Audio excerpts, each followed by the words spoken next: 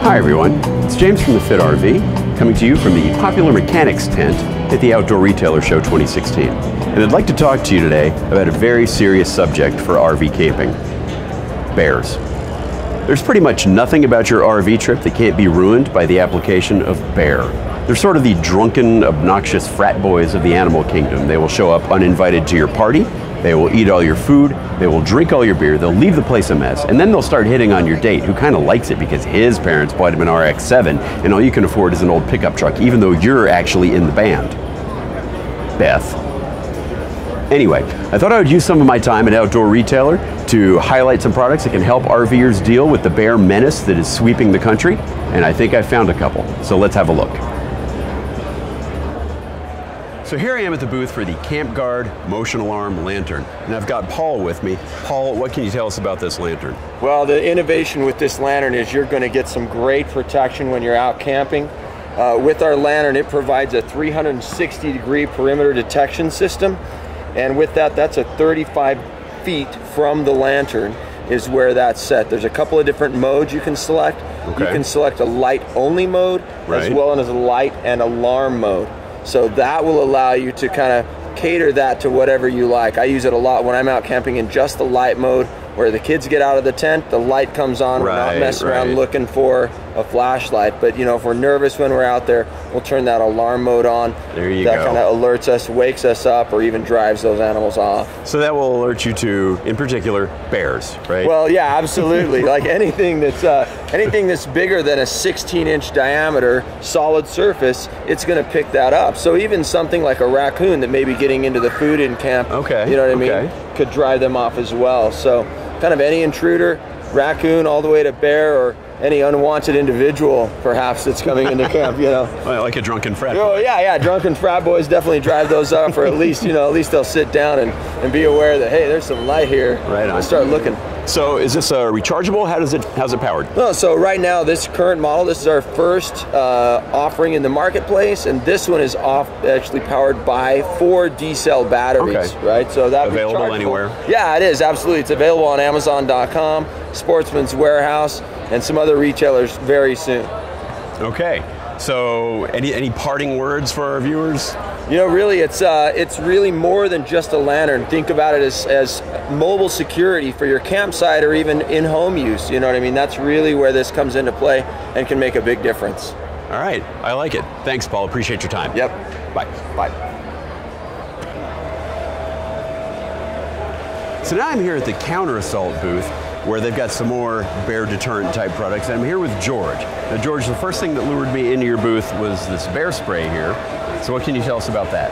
Well, Counter Assault is the original bear spray, developed with the University of Montana in 1980 to 86 in coordination with the Grizzly Bear Border program. It is a capsaicin product that distributes capsaicin in a fog type pattern out to 30 feet for as much as 9 seconds, which totally encompasses the bear's defensive mechanisms, his eyes, his nose, the soft tissues of the mouth, inside the lungs to cause respiratory distress.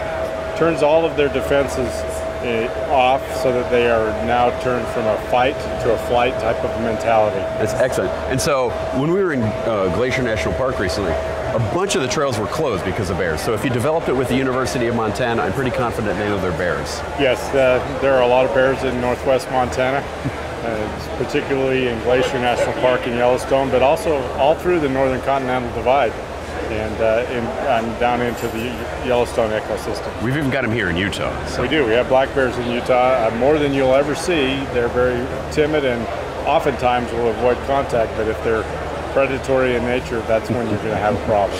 And speaking of avoiding contact, you've got another product that I just lit up when I saw this thing. That's almost kind of a pun, isn't it? Lit up, yes. We've got this over here. It's a portable electric fence for bears. That's right. It's a 53-foot long linear feet. It encompasses 189 square feet of space. It generates 8,000 volts off of 4 D-cell batteries. Those batteries will run for 30 to 45 days if there's no grounding that happens. Bears don't like electricity. They leave the scene. In fact, beehives and the chicken coops and granaries We're all protected by electric fences to keep the bears out. Wow.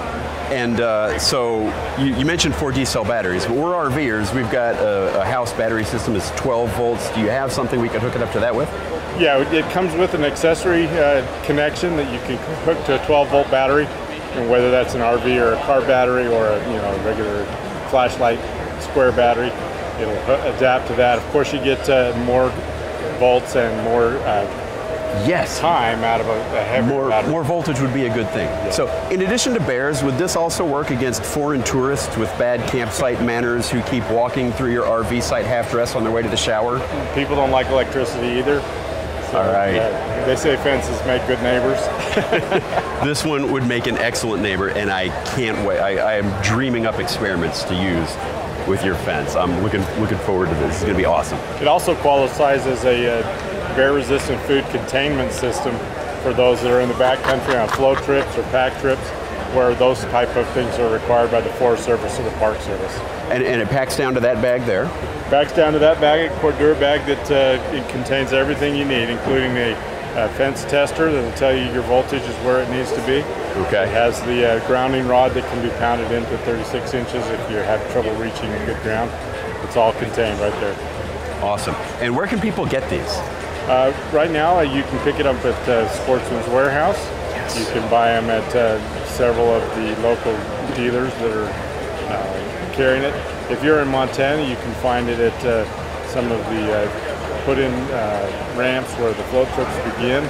There are even some retailers that are renting them for just the pack of the float trip. Rental, I like it. All right, any parting words? Because if not, I'm really excited about this one. Well, Countersalt's been in business now for 30 years. We know bears. We live with bears. We're in Kalispell, Montana. Have them right in the yard. Awesome. Thank you so much, George. You're welcome. And that's going to do it for us here with our bear deterrent products at Outdoor Retailer 2016. See you later. Bye.